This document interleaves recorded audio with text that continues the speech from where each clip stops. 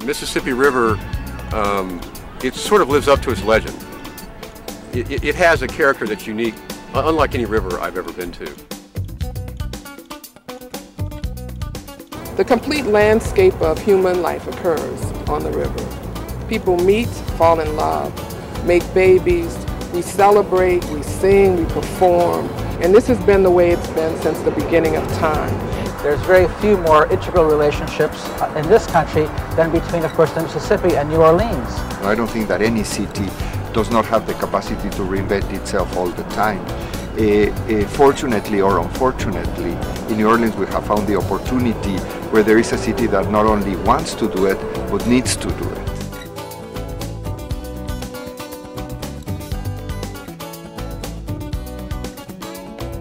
Our goal was to create one of the best waterfronts in the world. And to get there, we hired the best design team in the world.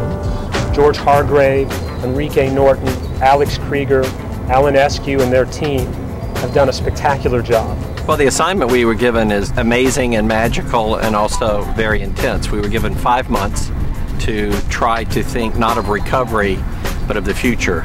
If we do our job right, we're going to create a trajectory for the project that'll go beyond us, go beyond this time. So when we've been giving birth to the final product, we're really doing it thinking that it's got to be such a visionary product that it's going to outlive the quote-unquote master plan or outlive the principal authors of it and take on its own life.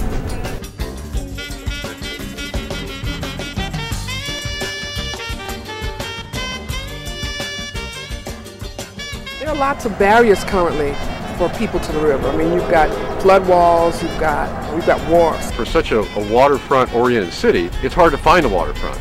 In several key locations, we've actually designed park ramps that take you up from the city and then deliver you to the waterfront over the railroad track. Well, we're standing near NOCA. NOCA wants to expand. Perhaps as it expands, it also can provide a better access over the wall, over the tracks, out onto its portion of the river.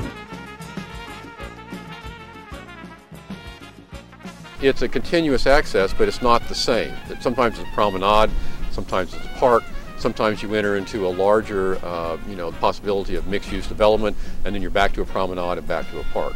It's a series of well over 12 particular initiatives that collectively create a continuous public environment that allows people to begin to enjoy the river.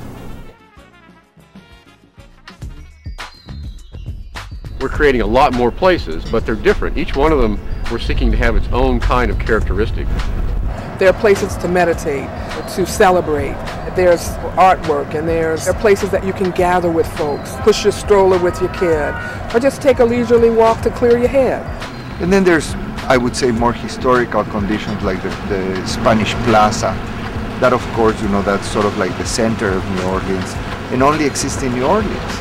So now to understand it and reinvent it and recreate it for its 10th time, because it's been done so many times, it's a beautiful opportunity. When we get to Jackson Square, we're actually proposing improvements to the moonwalk that we think will kind of extend the life of Jackson Square back out to the river, which is where it started. I'm glad we're at this location because this is one of my favorite ones. I look at this and see one of the hottest, most vibrant nodes on the riverfront because we're talking about a major piece of park right here. I imagine an evening like this being able to sort of dine in restaurants that are tucked and perched on the side of the market building, finish dinner and come out and sort of stroll this entire piece of park.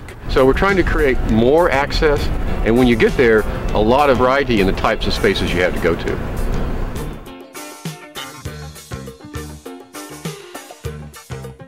One of my they're all favorite and they're all dear to me. The point where the Elysee Fields meet Esplanade, and there's suddenly that incredible opportunity to create a new place, a new square. Upriver, we're actually creating sort of an urban space that we're beginning to think about as a contemporary version of Jackson Square. And we're actually creating a park that is on the river but then goes back into the city and then putting development around that park. very much like Jackson Square, but we're going to do it in more of a 21st century mode. Architecture becomes an absolute document of this intervention at this moment in time in this very particular city that will be projected into the future.